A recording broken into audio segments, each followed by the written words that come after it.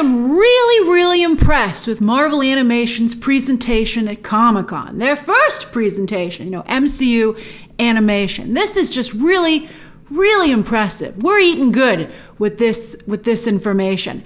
And it is more Disney Plus content, and we're talking about potential oversaturation right now for the MCU. And then also, when you look at something like The Boys versus Invincible, although we love both those shows, will the MCU animation be able to be grander than the live action movies? Right now we're trying to justify the live action movies, have them carve out their own space, because right now the Disney Plus shows, they have very big budgets, but they also have more time to tell their story. So I think the movies are suffering a little bit in comparison. But if all the big action and set pieces also can show up in animation, again, what does that leave for the movies? But that's Kevin Feige's problem. We're going to love these shows. This is great. So this is kind of like an appetizer to tomorrow's Marvel Studios panel, which everyone is very excited about. Although remember, as I was the first to report, they are saving their big announcements for D23. But anyway, Marvel Animation had its own panel today, and right now it's dominating. As of my writing my notes out for this video, it was dominating the top 10 on Twitter. A slew of exciting announcements. Forget an appetizer. This is a meal in and of itself. So as we've discussed before, DC has been getting their butt handed to them on the most part with movies and live action television, but they've always, dominated Marvel, at least when it comes to animation and video games. Well, it looks like their last stronghold is video games, because Marvel, I think, as I said when I covered What If, I think Marvel is, surpassing them in animation, unfortunately. And we'll see if Marvel can get a handle on video games. They're not even really trying in that space. And DC's like, don't try. All right, so today we're talking animation, though, not video games. And the reveals of the teams and suits for X-Men 97, Marvel Zombies, and Spider-Man Freshman Year. I'm particularly excited about Marvel Zombies. But anyway, it's super fun to see these lineups. And it reminds me of when they would, reveal new team lineups for comic books, new titles. They'd be like, look who's going to be in this group. And you're like, ooh. Particularly that's something that Marvel Comics does very well. But not lately. I think like recently they had a pretty good, like West Coast Avengers thing they announced, but they do it far and few between these days. But it's always fun, and I really get a hoot out of these reveals. So let's go over these shows, plus details for What If Season 2, and it's really an embarrassment of riches on Marvel Animation's behalf, or I guess MCU Animation is what we should be calling it. Although to be fair, Harley Quinn is very, very good. My review will actually go up this coming week, the same week that Season 3 debuts. That's on HBO Max now. And then also, someday, this Matt Reeves, J.J. Abrams, and Bruce Timm show is supposed to come on HBO Max as well. But again, it's all Batman. It's all Batman. Where I think the MCU stuff's a little more expansive. Although DC is interesting because it has different corners, whereas I think Marvel is just all blending together. Marvel's supposed to have different corners, but it's not really working out, which is what makes me nervous about the X-Men. They're supposed to have their own corner here, as X-Men 97 isn't in the MCU. So, well, we'll see how it works out. As I've said many times, and you're going to hear it many more, X-Men have never really blended with the rest of the Marvel Universe in the comics. So I'm very worried about how it's going to work in the MCU. All right, so we're going to go through these in order of release, and that's the big downside here. This stuff is far away. All right, so first up, early 2023, What If Season 2, and that's coming fast because, of course, some of the episodes were supposed to be in Season 1, but because of the pandemic, they weren't ready in time. So they carried them over to a Season 2 and then started writing that out. And in fact, they had an episode already ready to go for Comic-Con today, and they showed attendees the episode of Captain Carter versus the Hydra Stomper. Lot of Captain Carter. Captain Carter in What If. She's going to continue to be the star of this series because they introduced her. She was their idea, and they sure did a great job with her. As I said, her action sequences on this show are incredible, and many of us were very let down to finally see her in live action in Multiverse of Madness. And you know what? Marvel Animation was also let down, and they actually said at the panel, our Captain Carter would have kicked Wanda's ass. And I think we all would agree. I mean, I don't know if she would have won, but I think she would have lasted a little longer, right? I guess Raimi and Waldron didn't watch What If either. Weird. So some of the storylines they teased, some of the episodes they teased for season 2, and I wonder if they'll all be connected as season 1 was, because you know it's a multiverse series. But a Hela story, all the Necro swords, because again it's animation, they can do as much as they want.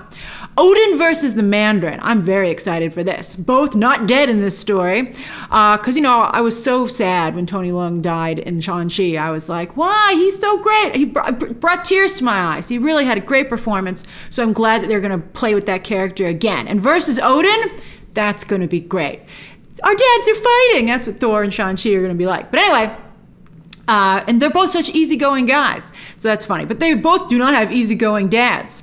Captain Carter meets the Winter Soldier. Again, more Captain Carter. I wonder if it'll be Bucky and under what circumstances, because again, these are Elseworld stories. Oh no, I'm sorry. Elseworlds is the DC term for it. What if stories. I love Elseworlds. Another thing that DC loses to Marvel, because Marvel did it first with the popular audience. All right, then anyway, Tony on Sakaar with Valkyrie and Hulk. By the way, I got a little tea for you. I found out that, you know, there was potentially going to be a romance for Valkyrie in Thor 4. I found out that it was probably going to be with Sif, and that Sif had a lot more scenes, and there was a very close bond bordering on maybe flirtation between the two of them in Thor 4. But those scenes, like much of the movie, half of that movie was cut.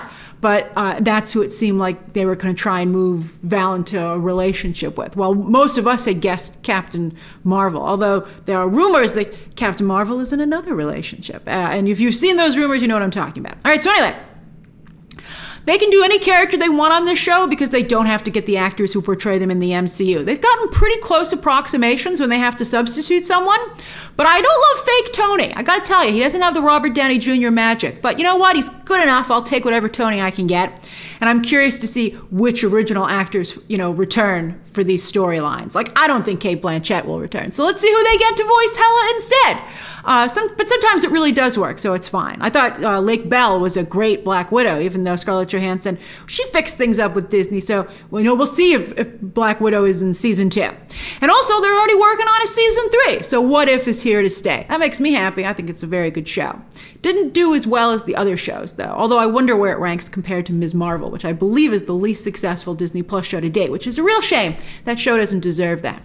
I believe it's partially because of airing on the same time as Obi-Wan. So I hope they stop doing that, doubling down. There are many days in the week, Disney Plus. There are many days in the week. I know you're like, well, someone can watch them on different days, but it's something special about drop day. It's important to get a lot of attention for the show.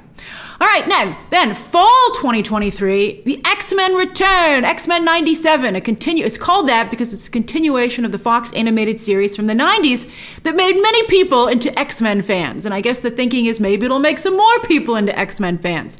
But I don't know, you gotta be into this 90s sensibility. I don't know if this is a great idea. I mean, this was a very good animated series, but Feige's fixation on it, including the theme song, is beginning to worry me. I mean, the X-Men have come a very long way from these stories, and I don't think that I would want them to look like this in the MCU. But this is not the MCU, this show. So hopefully this X-Men 97 show scratches that itch for Feige, and he creates something that's, you know, I like that the MCU is comics accurate, but yet takes its own spin on things. But anyway, this show will pick up right where the original animated series left off, where Magneto leads the X-Men after Professor X went to space because he was sick, and Lilandra of the Shi'ar had the only technology that could care for him. Oh yeah! Who remembers that? I had to go on to Disney Plus where they have the original series now. I guess they want you to go watch it. I'm not doing that. That's too much. But it's like they have a lot of episodes on there. But I went to that final episode, and yeah, I got these screen grabs, and I was like, oh, look at that. Chuck was sick. Okay. I mean, we're so far ahead in the comics at this point, they have a daughter who currently runs the Shi'ar Empire. All right, she's the current Majestrix. I think that's how you pronounce it. But anyway, sure enough, Magneto was wearing his costume from the comics when he first led the X-Men. Those little flourishes really helped Feige in his comics accurate reputation. That's nice hair on Magneto, by the way. And if they're going to have so much Magneto, I hope we have that Rogue Gambit love triangle. I'm always a big fan of that. You know, that's always from the Savage Land to you know, the Age of Apocalypse. I love that stuff. All right, so anyway. They have a couple of other X-Men that they preview. It seems like they're doing a focus on X-Force. Could Deadpool show up? I think, wasn't he introduced in the 90s, right? So this is his time. And then also some villains you see here, like Callisto, who was in the original series. But I'm disappointed to see Emma Frost here still as a villain. Hopefully she's an anti-hero on this show. And I think that person on the far left is Val Cooper. Now, that's not Julia Louis-Dreyfus's government Val. That's a different government Val. That's Valentina, like a Fontina Allegra or whatever. So a lot of Vals, I guess, in the U.S. government. All right, so anyway, so there's that show. I'll watch it. It's X-Men, but I hope that it is a little bit. I don't want it to be exactly like that animated series, because again, you want to. If you're trying to appeal to that fan base, you want to age up to fit with that. It's a little bit like the Harley Quinn show, which has aged up for fans of the Batman the Animated Series, and I think works really well in that regard. All right, so then 2024. Marvel Zombies. Oh, this is my favorite. It's going to be TVMA, lots of blood and guts because it's a zombie show, thank you very much. And look at this lineup. Wow. So you've got Yelena and Kate Bishop together again. Oh, I'm so excited. They look great. I loved their friendship in Hawkeye, the Hawkeye series. It was one of the best surprises about that show. Jimmy freaking Woo, still doing close-up magic, thank you very much. He looks a little bit like he's a Ghostbuster character. And next to him is Shang Chi. What a pair. I think they could, I'd love to see them have a great friendship too. Shang Chi looks very on model. He looks fantastic. One of the Shang Chi death dealers, I wonder which one that is. That's interesting. They're like stormtroopers. We can just get another one in here if we need one. Red Guardian, oh, what a great surprise. And then some people are saying that is Ms. Marvel, which that does not look like Ms. Marvel to me. That looks almost more like Jubilee, but who of course has not been introduced in the MCU yet, but apparently it's Ms. Marvel. I love Kamala Khan. I'm very happy to see Kamala Khan wherever we can. And I would prefer her to be on this type of team than on an X-Men team. Although I did think that maybe it could be Jubilee. But anyway, I'm seeing reports that that's Kamala Khan. And then though, look at these zombies. And they have their work cut out for them with some very powerful zombies to face off against. Scarlet Witch is back. She was a great zombie. That's apparently Ghost with very good faded hair with the tips. I love that. Look at Hawkeye. I love that he's got all those arrows sticking out of him and stuff. That is a really great zombie design. Look, Okoye fell to the zombies. I'm so sad. No, but she's like, hey, I'm still on the show, baby. Good for you. Then Abomination, looking pretty interesting as a zombie. Captain Marvel. Oh my gosh, I don't know how they're going to defeat this group. And then half of a Captain America. Half of a Captain America still goes a long way, thank you very much. And then fascinatingly, Icarus. Icarus is a zombie, and I really liked Richard Madden's performance. So, and flying in I-beams. Thank you. I always love that. Just like Homelander. So it'll be cool to have him on the show. They should have some great action sequences on this show, and they don't have to hold back because again, it's TVMA. For mature audiences. That's what that rating means if you're not familiar with it. Disney Plus is really embracing the parental controls that they added to the service because, today, Deadpool 2, and Logan also joined the streaming service. Then also there's word that there are a team of Black Widows running around this zombie apocalypse and also a biker gang of Skrulls, which I need to see. 2024 is too far away. Bring me this show right now. All right, then finally, also in 2024, Spider-Man Freshman Year. And I love that this has a different animation style. This looks like not only like the old 1960s style of the comics, but it reminds me of artists who capitalize on that. Not just Alex Ross, but Steve Rude. Do you know Steve Rude's work? Oh, he doesn't work enough. I don't know if he's semi-retired or not these days, but he's so talented. I wish that he, it always shocked me he didn't get more work. He drew my favorite World's Finest story, speaking of DC, of Batman and Superman and Joker and Lex. He's very talented, and so this reminds me a lot of that. Now this is freshman year for Tom Holland's Peter Parker, so it's pre-Civil War, so he hasn't gotten his suit from Iron Man yet. So he's got his old DIY suit. Now, while Tom Holland will not be voicing his character here, be careful, Tom! Don't pull a Margot Robbie and voice your character. I mean, I don't think Tom Holland's that busy. I think he should do it. But anyway, Charlie Cox ain't too busy. Charlie Cox is like, I am back. He is back with a vengeance. So he is going to be voicing his character here because, you know, first he popped up in No Way Home. Then, of course, I told you there are rumors he's going to have a cameo at least in She-Hulk. He's on the new Echo show, and then he's getting his own series, which is currently in development. Oh, exciting stuff. Now, I guess because, you know, Peter Parker has no idea when he shows up as his lawyer in No Way Home, you know, Peter Parker will only meet the Daredevil version of the character.